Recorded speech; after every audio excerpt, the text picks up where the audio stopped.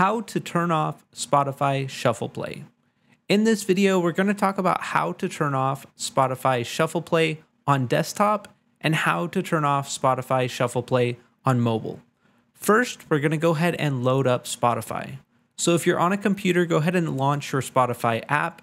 And if you're on your phone, go ahead and do the same and launch your Spotify app.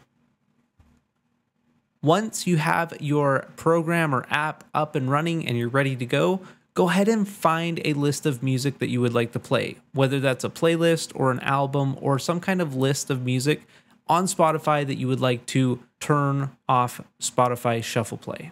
First, I'm simply going to go ahead and search for a lo-fi music. I'll pull up lo-fi beats here, and we'll do the same on desktop as well. Lo-fi music, and pull up lo-fi beats. Now, once we are here, depending on whether you're on desktop or you're on mobile here, what we can do is go ahead and play some music. Now, when we're playing the music, we can go ahead and we have the option to enable or disable shuffle here on the desktop side, or we can actually go ahead and tap right down here, click on the song right here, and it will bring up now playing.